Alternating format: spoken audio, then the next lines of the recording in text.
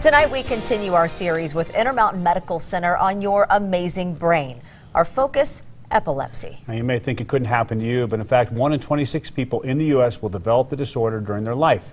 Good for Utah's Saray Chin has more. Roughly 3 million people in the U.S. have epilepsy. It's defined as having chronic seizures, and anyone can have an episode in their lifetime. That's why the Epilepsy Clinic at Intermountain Medical Center has a wide range of treatment options for patients. Hold your head real still. 30-year-old Terica Moon had a full scholarship at the University of Utah and hopes of becoming a neurosurgeon. After 3 months of living in Utah, I had my first seizure. In a cruel twist of fate, none of that would come true after she developed epilepsy more than a decade ago. Hold your hands straight out in front of you. Now she averages 25 to 40 seizures a month. I had to look into a different way of life. I had to give up my dreams. 150,000 new cases of epilepsy are diagnosed each year nationwide. Epilepsy can happen to anybody at any time of life. It happens when there's an abnormal electrical discharge in your brain.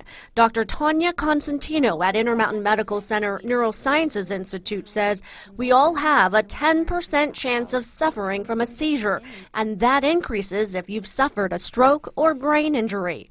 But a single seizure doesn't mean you have epilepsy. It takes 2 or more to diagnose the condition.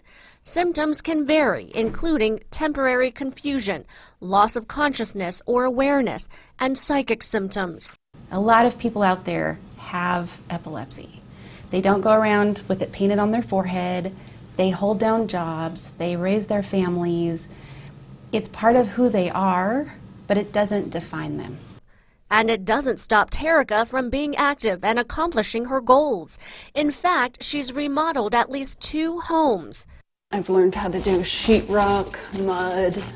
I've built a shed. I've done trucks, decking. I graduated from the University of Utah at the top of my class.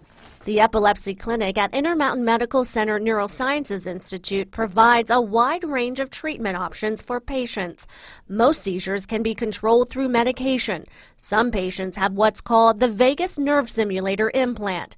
There's brain surgery and more.